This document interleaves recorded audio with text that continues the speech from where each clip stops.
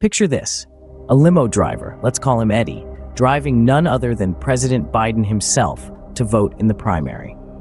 The day starts off as any other, with the glint of the morning sun bouncing off the polished black exterior of the limousine and the smell of fresh leather filling the air. They're cruising down the highway, exchanging the occasional small talk, when out of nowhere, the limo jolts. Eddie, ever the professional, keeps control of the vehicle, but can't help but wonder what he just ran over. As he glances in the rearview mirror, he sees the biggest donkey he's ever seen sprawled out on the road behind them. Eddie, being a man of good conscience, turns to President Biden, asking if he should inform the nearest farm about the accident. After all, it's only fair. President Biden, ever the diplomat, agrees that it's probably a good idea.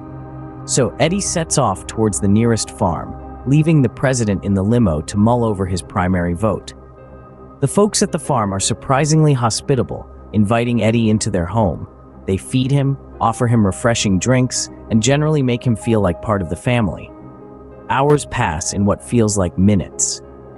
Finally, Eddie returns to the limo, where President Biden is patiently waiting. Seeing the limo driver's disheveled state, he can't help but ask, "What took you so long, Eddie?"